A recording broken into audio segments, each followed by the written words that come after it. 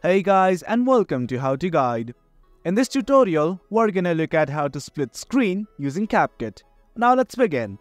Right now I am on my CapCut PC. As you can see, I have already imported these two videos, and now I am gonna drag these videos to the timeline one by one. Let's begin. That's video number 1. And that is video number 2. Well, since the videos are of different length, I'll try to make them the same. Now that both videos are of equal length, let's begin. Now this is an optional process, you do not have to do this, it's my personal opinion. Well, this is the first video. I'm simply gonna change its opacity. I'm gonna put it somewhere in the middle.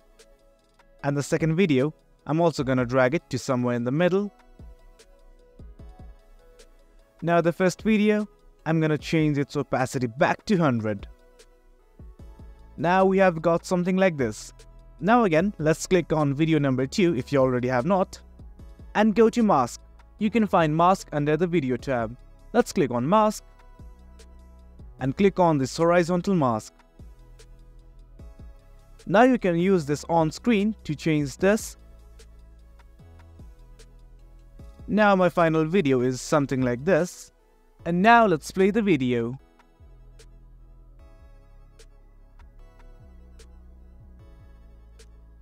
Well guys, that's how you split screen using CapCut. Hope you guys found this video informative, and for more content like this, do remember to hit like, share and subscribe. Thank you.